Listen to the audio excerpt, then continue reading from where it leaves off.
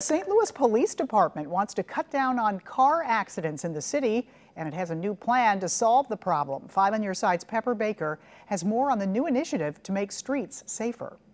Steve Swartz looks out from his wife's coffee shop on the corner of Washington Avenue and 4th Street at the exact moment a car turned the wrong way down a one-way. Accident-wise, we generally see people running red lights and not paying attention.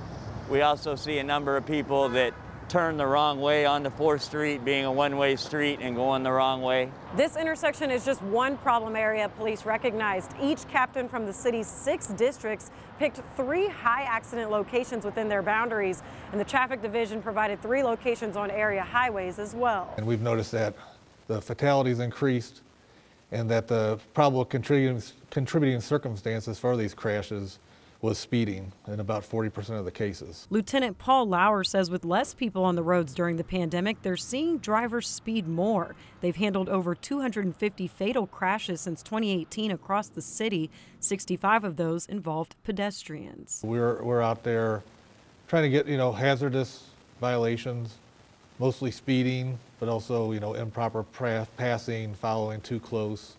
Those types of violations that we know contribute to crashes. You can expect to see more patrols on highways 64 and 70. Officers are focused on moving violations like running stop signs, red lights, and speeding. Swartz supports whatever it takes to make it safer. Police and the street department do a great job of keeping things up, but things can definitely be better, and we look forward to see what changes they may put in place.